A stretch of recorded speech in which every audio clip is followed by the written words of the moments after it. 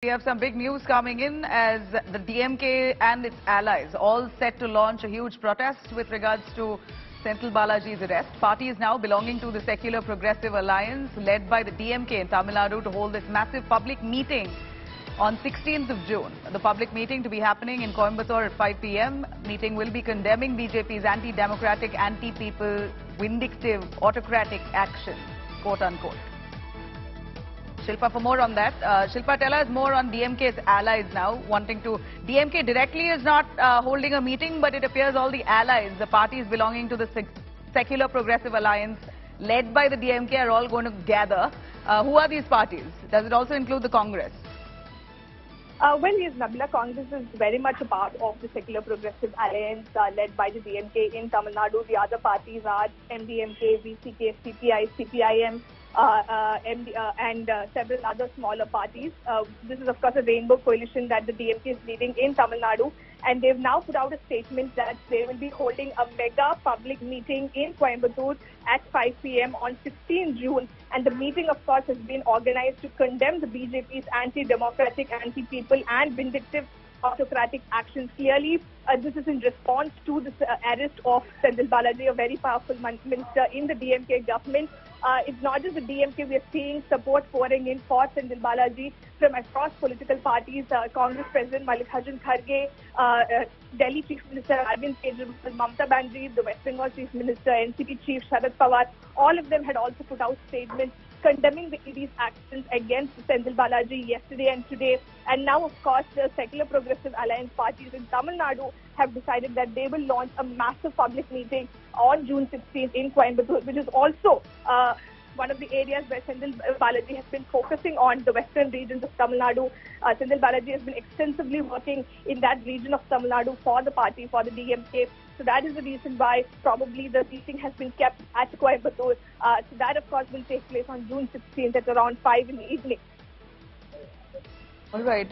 So clearly, we're seeing that Senthil Balaji right now seems to be in quite a condition, at least as per doctors at the Madurai hospital, the government hospital. They claim that he has 3 blockages and has to undergo angioplasty. This is, of course, right at a time when ED has sought his arrest. And let me tell you that that government hospital, right outside, we see the RAF security officers who are guarding the hospital to ensure that soon after Senthil Balaji is fit to move out of hospital, that they take him into custody then. All right, now we see that the ED now, as it's probing the cash for jobs racket, they believe that Senthil Balaji is likely to be involved, and money laundering charges largely has been more or less leveled on him. But that's what they're probing into. That investigation will give us some more clarity.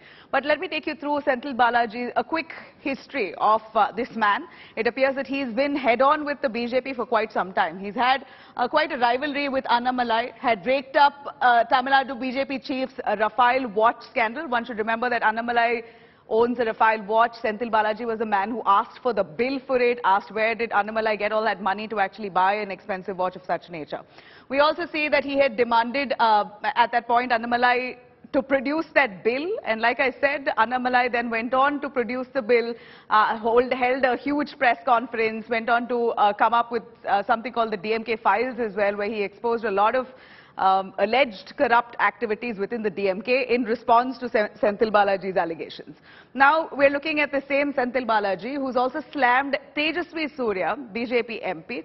In fact, he was the one who called out Tejasvi Surya for opening an emergency exit door of a flight, of an Indigo aircraft back in February. And this was, in fact, it hit headlines. At that point, Air India got back, or Indigo, beg your pardon, got back to say that it was a mistake. Now, meanwhile, BJP has also blamed Senthil Balaji of trying to cut off power or disconnect power from Tamil Nadu, areas of Chennai, when Home Minister Amit Shah was very recently in Chennai for a visit. He was holding a meeting with the BJP cadre, and that's when, when he was exiting Chennai, the power in the streets were cut, and that has been blamed on the Electricity Minister, Senthil Balaji.